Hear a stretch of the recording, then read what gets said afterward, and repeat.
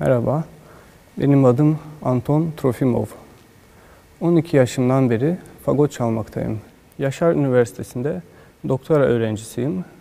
Fagot enstrümanın en büyük sorunlarından biri olan entonasyon sorunu hakkında bir çalışma yaptım. Bu çalışma geleneksel anlamda kullandığımız 0, 1, 2 ve 3 numaralı es borularını tek es borusunda toparlayan bir sistem geliştirdim. Bu sistem 0 numaralı es borusu en kısası olup en tiz akordu vermektedir.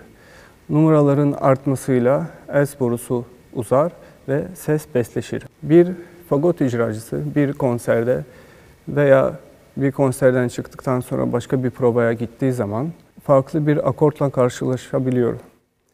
Bu durum es borusunun değiştirmesine sebep olmaktadır.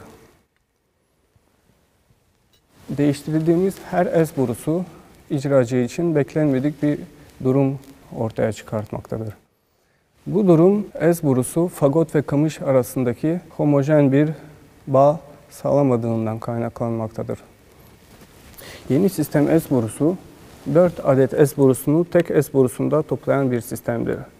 Yeni sistem es borusu iki farklı borudan oluşmaktadır. Es borusu ve akort borusu. Akort borusu sonuna kadar girdiği zaman en tiz akordu sağlamaktadır. Yani klasik sistemde var olan 0 numaralı es borusunun görevini görmektedir.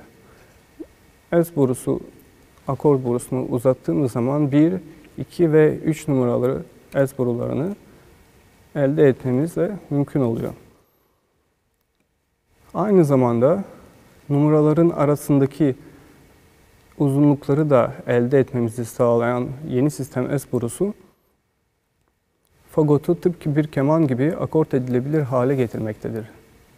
Tabii ki bu akordu sağladıktan sonra bir sabitleme aparatıyla bu iki parçayı sabitliyoruz.